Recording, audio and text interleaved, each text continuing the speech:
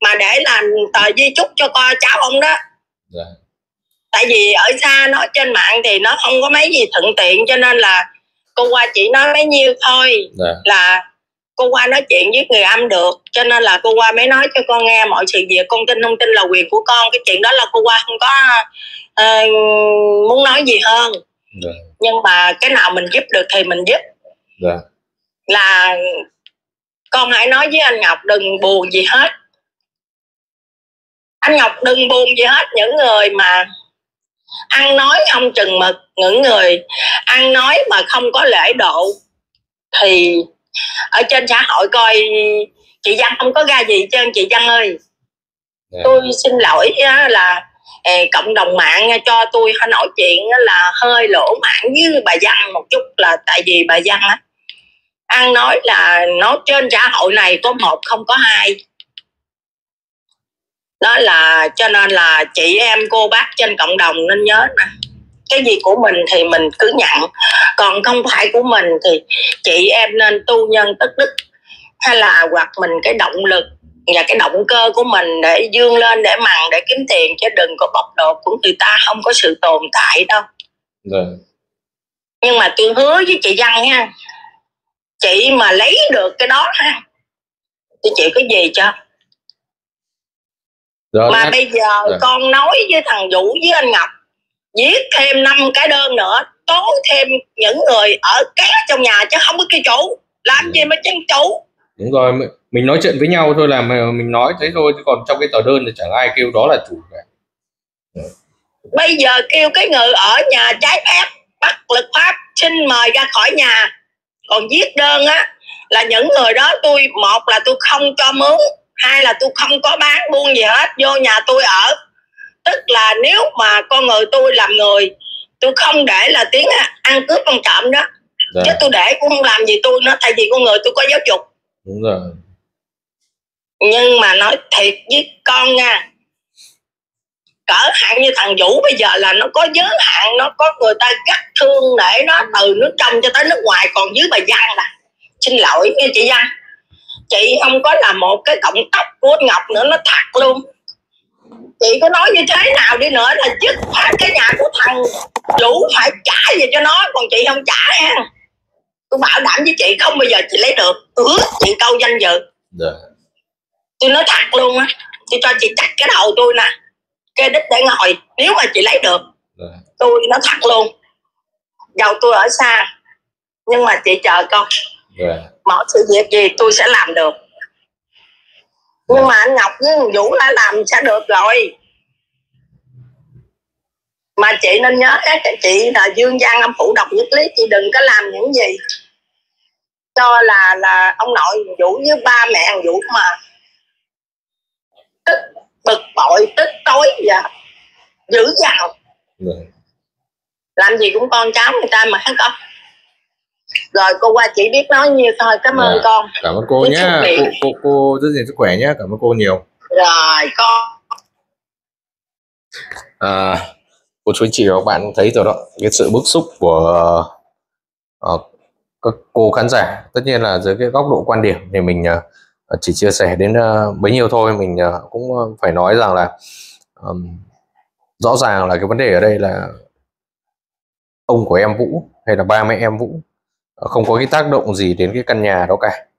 Thế nhưng mà cái sự bịa đặt của cái con người này nó đi quá giới hạn, đi quá mức rồi, cho nên là các bác các anh các chị họ có những cái bức xúc thì cũng phải thôi. Mình ăn ở không nên, mình sống không đàng hoàng thì người ta bức xúc, người ta chia sẻ, người ta nói không sai, không sai chút nào cả. Góc độ truyền thông chỉ là một vấn đề thôi, mà cái ở đây là cơ quan chức năng họ sẽ vào cuộc tống cổ cái con mụ lừa đảo này ra khỏi cái vỏ bọc. Còn với cái người đang ở trong cái căn nhà đó thì mình nghĩ rằng là sớm muộn thôi thì họ cũng phải trả giá cho cái việc làm của mình thôi.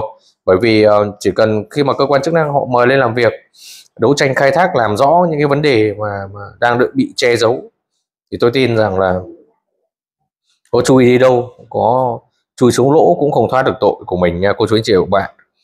Bởi thế cho nên mới nói với tất cả mọi người rằng là ở thời điểm hiện tại các bác các anh chị hãy yên tâm rằng là mỗi một ngày thôi, mỗi một ngày thôi là bà cô hờ kia và cái người đang ở trong cái căn nhà đó. Đây, đang ở trong cái căn nhà đó sẽ phải chịu một cái gì đó. Cô chú anh chị và bạn sẽ phải nhận một cái gì đó.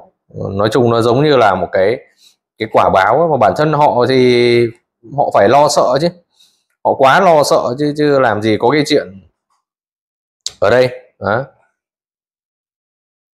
Họ quá lo sợ đến cái phần việc của mình. Họ phải lo sợ là xã hội người ta sẽ nhìn nhận, người ta sẽ đánh giá thế nào về bản thân mình.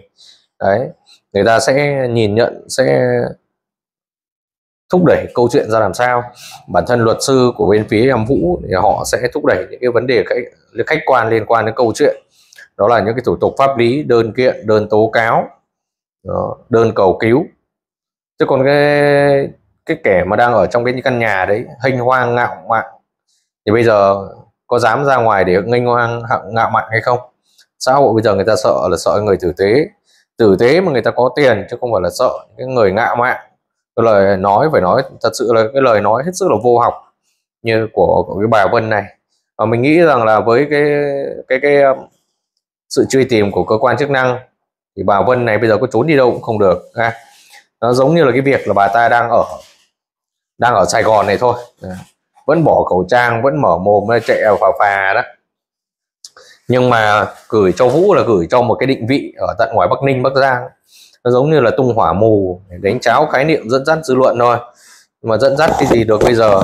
Muôn đời vạn kiếp thì bây giờ nguyên trong nhà những người ta biết đến cái con người này thôi là người ta đã nhìn vào cái hành động của việc làm đó là cái sự lừa đảo rồi. Không ai là người ta không gọi được cái sự lừa đảo cả. Thế còn đối với cái người mà đang ở trong cái căn nhà đó mà lúc đầu người ta vẫn nể, còn bây giờ xã hội làm sao người ta nể? Đến bọn tôi đến thời điểm hiện tại chúng tôi không có nể.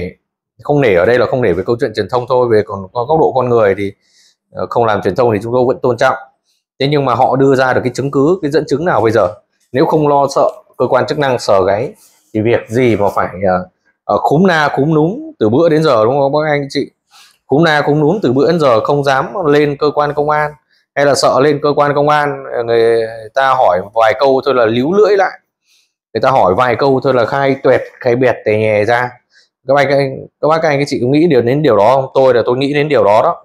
Rồi tôi đang nghi ngờ một cái điều nữa là giống như cái câu chuyện lúc trước mà chị khán giả chị nói ấy, là chị ấy nói rằng là cái sự cấu kết của những cái người này có cái nghi ngờ là cấu kết ngay từ đầu. Bữa trước thì chúng ta chưa nói đến vấn đề này. Nếu quả thật mà họ lại cấu kết với nhau, họ ăn chia trong cái căn nhà này thì đúng là quá là thất đức nha các bác các anh các chị, thật sự là như vậy nha. Quá là thất đức nếu mà chúng ta phát hiện những cái điều đó thì chúng ta cảm thấy là không có thể nào mà tha thứ cho cái hành động và cái việc làm đó cả. Mình chỉ hy vọng là điều đó không phải là sự thật. Nếu mà bây giờ lại có cái việc là ăn chia trong cái câu chuyện liên quan đến cái nhà đó, thì quả là rất là tội cho Vũ khi mà trải qua hết kiếp nạn này đến kiếp nạn khác, bây giờ lại gặp vào một cái thành phần và phải nói là rất là dơ, quá là dơ dáy và bẩn tiện, thậm chí là không muốn nói là bẩn thỉu nữa. Bởi thế cho nên là rất cần các cô chú, các bác, các anh các chị chia sẻ và giúp đỡ em Vũ. Mọi người mà muốn giúp đỡ em Vũ thì mong mọi người cũng hãy liên lạc với em Vũ theo cái số tài khoản và chia sẻ vào cái số tài khoản của Vũ là 034 819 3683. Tài khoản ngân hàng Quân đội, chủ tài khoản là Nguyễn Lê Vũ nha các bác các anh chị. Mình xin đọc lại là số tài khoản là 034 819 3683. Chủ tài khoản là Nguyễn Lê Vũ, ngân hàng MB là ngân hàng Quân đội đấy. Hy vọng là cô chú anh chị và các bạn sẽ ủng hộ cho em ấy vượt qua cái giai đoạn này, qua cái sóng gió này nha mọi người. Chúc cô chú anh chị và các bạn luôn sức khỏe bình an. Và chúng ta sẽ gặp nhau ở những video tiếp theo. Cảm ơn tất cả cô chú anh chị và các bạn.